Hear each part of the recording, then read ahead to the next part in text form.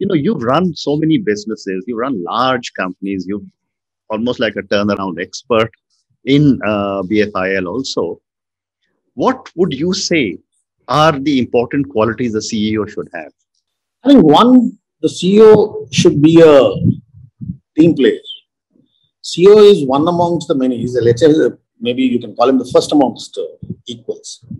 And the CEO is typically surrounded by really domain experts, whether it is a HR head or a sales head or an audit head. So instead of trying to say, I'm the CEO, I'll take all the decisions, getting everybody into the room, and there'll be differences of opinion in these kind of things. Hearing all sides of the argument and then finally taking a decision, I feel is a good CEO.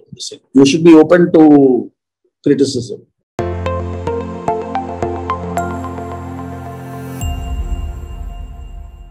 Welcome to another episode of The Brand Called You, a podcast and podcast show that brings you leadership lessons, knowledge, experience, and wisdom from hundreds of successful individuals from around the world. If you're new to our channel, please consider subscribing to it and hit the bell icon so that you never miss an update. I am your host, Ashutosh Garg, and today I'm privileged to welcome a very, very senior corporate professional from the finance world, Mr. MR Rao. MR, welcome to the show. Thank you, Ashutosh. MR is the non-executive vice chairman of Bharat Financial Inclusion Ltd, which was earlier SKS Microfinance. He was earlier with American Express, ING Vysya, Standard Chartered, and other companies. So, MR, let's talk about microfinance. Sure. And for the thousands of our viewers and listeners, let's start by a 101 on microfinance. What is microfinance? Okay. So to get into the history of microfinance is basically lending to the poor. Okay. Historically in India, there have been attempts to lend to the poor and wean away them from the money lenders because they charge usurious interest rates. Right. But it was never successful. So the cooperative banks, you see the urban cooperative banks, rural cooperative, they were all started with the design of lending to the poor in affordable installments.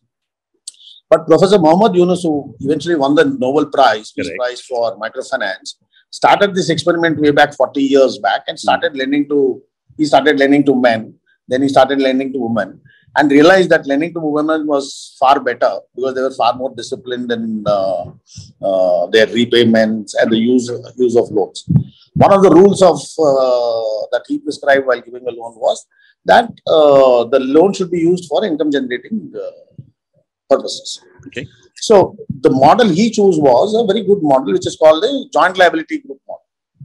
So you have two models that typically go through for the microfinance space. Mm-hmm. One is the the public sector banks use self-help group models, where there are 20 women who save and the bank gives a loan, but they don't give to individuals, they give to the group. So who takes a loan in the group is kind of not known to the bank. In the joint liability group, the group size is only 5.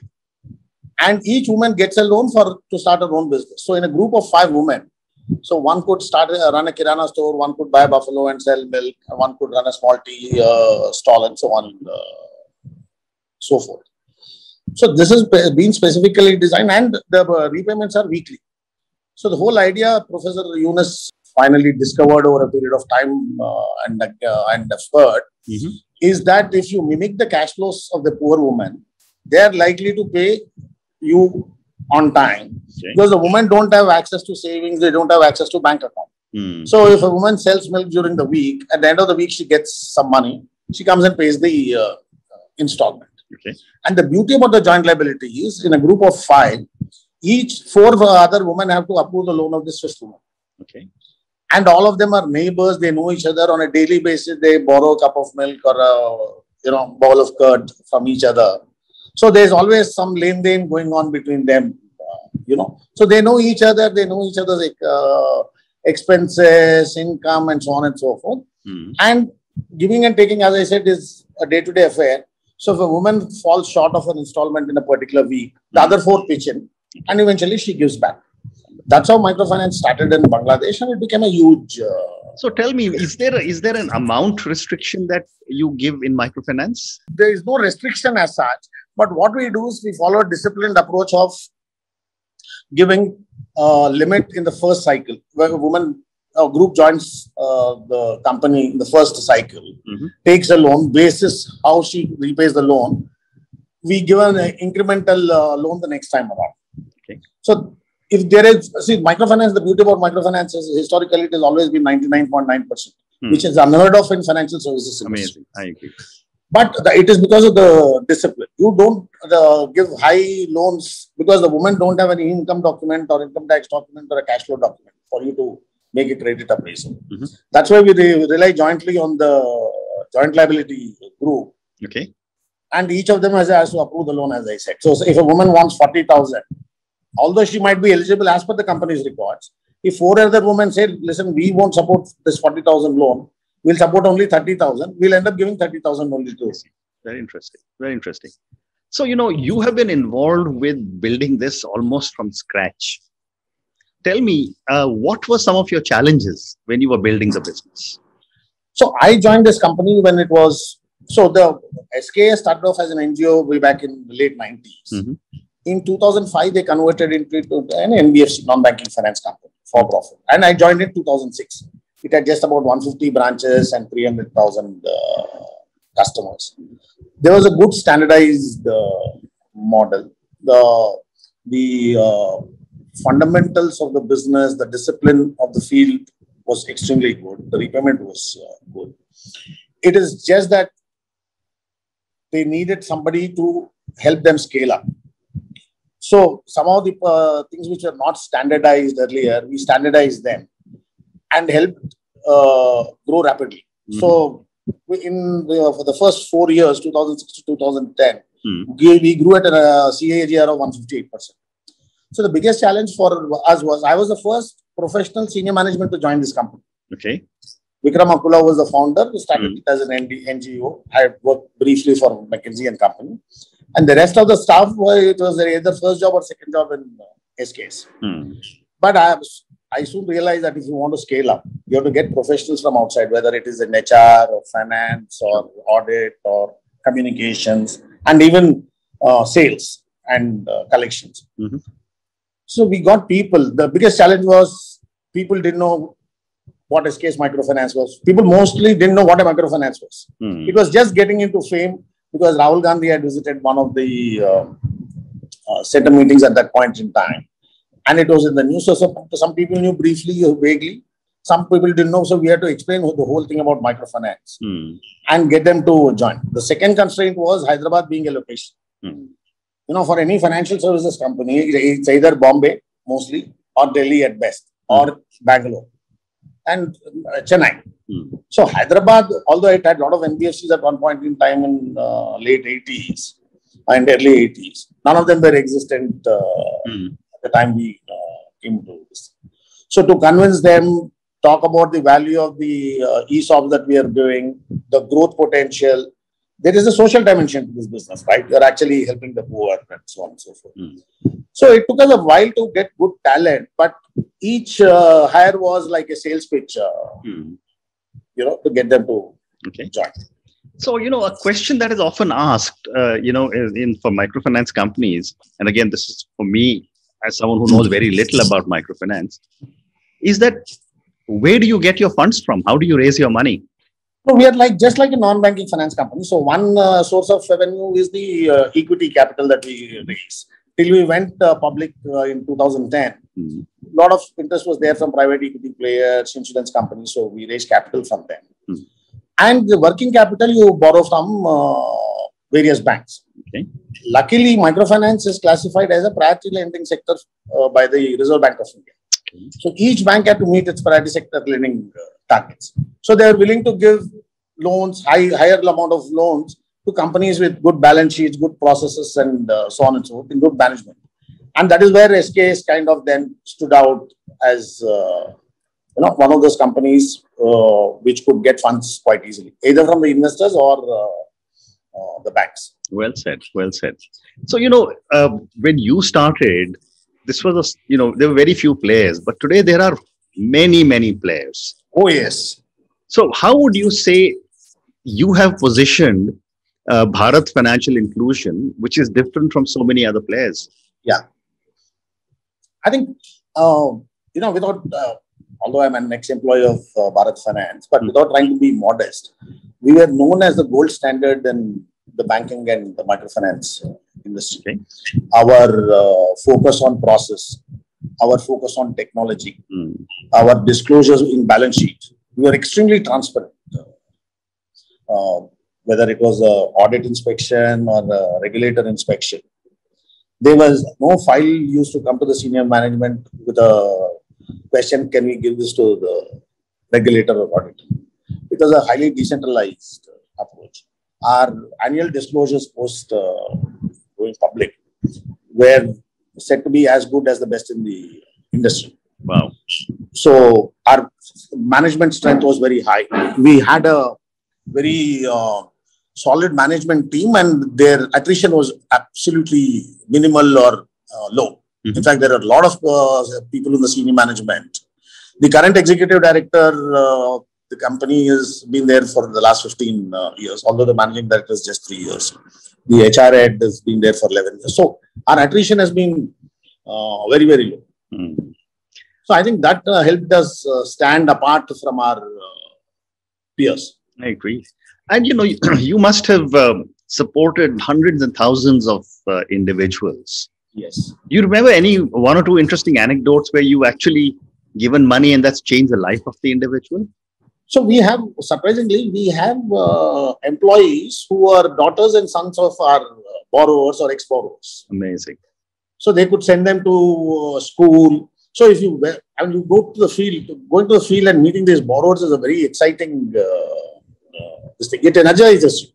It tells you, despite lack of facilities, lack of money, how positive their outlook is and how cheerful they are. So there are a lot of examples when a woman has borrowed from us, and when we went on a field visit, she said, "Can you give me a loan for my son to join engineering degree?"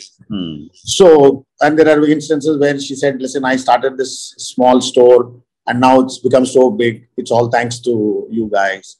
There are people who said, I started with 1 buffalo, now I have 5 buffaloes. I'm sending my children to private school and so on and so forth. So it's done rightly. Microfinance is a reasonably good tool for women to get out of the poverty line. See, unfortunately, in the poor segment, rural poor segment, or anywhere for that matter, one health catastrophe in the family pulls them down back into the poverty line. They take the children out of private schools and so on. Yeah. Timely loans from us help them get back on their feet quicker. Fascinating. And, you started in Andhra through Hyderabad. Yeah. Are you still in one state, or have you spread all over the country now? Oh, no. Way back in 2006 itself, when I joined, we were in some 7-8 states. Okay. Now we are in some 19 or 20 states. In fact, we don't have any operations in Andhra and Telangana. Oh, wow. Because in 2010, the Andhra government passed a draconian act called AP Microfinance Act, which effectively prevented us from doing business. I see. So we wrote off 1,500 crores in 2011, 2012 and 2013. And BFIL is also known for its turnaround story. Having returned 1/3 of the book, and left us with about 200-300 crores of surplus equity, we turned this company around. At that point of time, we were the largest in the world. Wow. We beat Compatramos also. But tell me, one thing I don't understand, when the small borrower returns all the money, and this 99.99% is good money, why did you have to write off so much money? People just stopped paying you, is it? Yeah, because the government went to town, AP government, and saying that we have banned microfinance companies from collections and disbursements. So all the political parties got together and each went and said, the microfinance companies no longer are in existence, kind of. They made the rules so tight that just to give an example, they said every loan has to be approved by the government. We submitted 80,000 applications to the government and they rejected all of them. Wow. But all the people who had taken money, they just didn't come back and pay. In fact, our loan officers, when they went out of the branch also office, they were arrested by the local police. I see. The situation became so bad that we had to tell loan officers not to step out and go home and sit at home. Effectively, it was, government Raj ruling at that. Very interesting. So, Emma, let's move to a few other questions for you. Sure. You've run so many businesses, you run large companies, you're almost like a turnaround expert in BFIL also. What would you say are the important qualities a CEO should have? I think one, the CEO should be a team player. CEO is one amongst the many. Let's say, maybe you can call him the first amongst equals. And the CEO is typically surrounded by really domain experts, whether it is a HR head or a sales head or an audit head. So instead of trying to say, I'm the CEO, I'll take all the decisions, getting everybody into the room, and there'll be differences of opinion in these kind of things. Hearing all sides of the argument and then finally taking a decision, I feel is a good CEO. You should be open to criticism. And sometimes for specific tasks, there are a lot of times when the junior most person also used to be called into my room to give his views. Second thing is, whatever you do, whether it's for the staff or for the borrowers, you should take their inputs as whether our ideas appeal to them. If you think you've got a great idea and launch it and it doesn't appeal to your borrowers or customers or the staff, it's going to fail. So before you launch it, it's better to have a dialogue and a discussion with 20 senior people, maybe 100 borrowers or customers, to figure out what their view is. They'll give you dimensions which you have not even thought about, I think teamwork, in the sense that it's just not about teamwork between the various departments. I think the CEO should lead by calling everybody in, whether it's a big decision or a reasonably small decision. Getting people's views on the decision, I think, is a very important thing. The second is humility, and you should be approachable. I mean, normally CEOs, people are afraid to talk to the CEOs or approach. Correct. If you remember people's names, including the security guards' names, and wish them in the morning. One of the things in SKS for BFIL is that when you meet a borrower, you should wish her first before she wishes you. I see. I think that got into the DNA. So most of us senior guys also, we wish a junior before he wishes us. So you build a level of approachability, saying these guys are, down to earth, friendly, and therefore fascinating. And one more question before I move to a few questions for you personally. You've been working with a lot of women, say, in different parts of the country. Yeah. Now the next generation, the millennials and the Gen Zs, are coming in, and they are inheriting the world that we will be leaving behind. Yeah. How are millennials and the Gen Zs reacting to microfinance?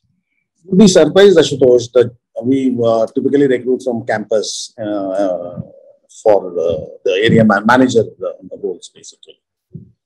They are so excited, they're so energetic, because they are coming from cities or towns, and they are going to villages and seeing this in action for the first time.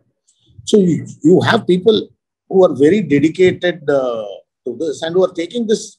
We train them a lot. We train them for 2 months and telling them, listen, you have to greet. Just because you're lending doesn't mean you're, more powerful than the woman. She's powerful. She does. If she chooses not to repay you, there's nothing you can do. So wish her before she does. Give respect to her. And they really follow these to the T. And I don't see them. In fact, my daughter also went to the field. She traveled with the loan officer, had lunch with them. And even today, and this was some 10 years back, even today, she says the best lunch I had was in SK's branch office. Amazing. Which makes my wife very jealous, but that's the way people... Well said. So, MR, I'm now going to move to the last segment of our conversation. Sure. I have time for 2 or 3 questions for you personally. Yeah. My first question is, in a career which has been so successful and across so many different companies and businesses, what would you say are 3 key milestones in your life or your career? So actually, I am a twice failed businessman, Ashutosh. Okay. So, after my first job, I tried to do business for 4 years, lost all the money. Luckily, got a job in a company called Asanda, which is a 100% subsidiary of Great Place. Post Standard Chartered, I did again try my hand at business for 2 years. Although they were failures to me, I think they were great learning experiences. Correct. They humble you a lot. It teaches you that, and in the beginning of my career, when I was a failure, there were very few people who were willing to give a job to a failed businessman. But in 2000, when I did business, 2002, life had changed. So if you're a failed businessman, you are actually, you learn something in life. I think second milestone in my life was deciding to join SKS. I was in ING Vaishya Life Insurance Company. I came to SKS to sign them as a channel partner for selling life insurance. And they asked me to go and visit the field. I went to the field and got so excited that I came back and said, I want to join them. They were an NGO at that time. Amazing. So, it took me 1.5 years. Yeah, when they converted into an NBFC, they did. And the third, I think, milestone personally in this sector for me was starting what I call cross-sell. We realize that the poor pay a premium for everything that they buy. Because when they go to a store, they want to buy a mobile phone, they will never ask for a discount. And most often than not, the store owner charges them a premium. So what we did was we tied up with the manufacturers like Nokia and others and said, we'll buy in bulk. If you are selling for 2,000 to the customer, you have to give it to us at 1,900 or 1,800. And we still got a margin out of that. Sure. And we used to fund these purchases. So we have financed some 35 lakhs or 40 lakhs mobile phones, or 30 lakhs solar lamps, or a few lakhs of bicycles and so on and so forth. And all these were at a discount to the going marketplace. Very interesting. And my last question to you now, and this is a question that for the thousands of people who will listen to our conversation, and get some wisdom, get some inspiration from what you have said. What would your advice be to a young manager or young individual starting off on her or his journey in the corporate world? So I think learning comes from being humble and open to wisdom, or whether it is a peer or a subordinate or the junior most guy. Open to being inputs or advice from others is a good quality. Humility is the second. If you start going around with a know-all attitude, people are not going to. Correct. And I think you end up learning more in a job, first few years of the job, first 10 years of the job, than you would have ever learned in the past 20 years of your life as a student. That's the second. Third thing is, I think you have to work more than your put in more than your share of workload. Only then you will learn. You have to be curious as to how this works, how that works, and so on, and not be afraid to go to other departments also and ask them, how does this happen, and so that you get a fair view of how the company is doing.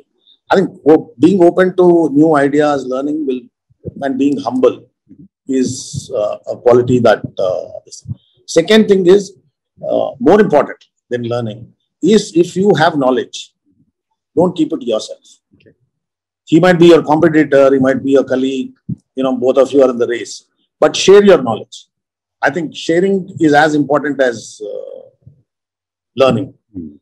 These two, the sharing part was taught by my mentor, and you should not be afraid to teach people. Finally, what boils down to is execution. Knowledge might be there, execution might be poor. If you're confident about your execution skills, do not be afraid to share your knowledge. Fascinating. MR, thank you so much. It has been such a pleasure talking to you. Thank you for taking me on this incredible journey of microfinance and teaching me so much. And I'm sure everyone who's listening to us has learned a lot of new things. Thank you again and good luck. Thank you, Ashutosh. Thank you for having me.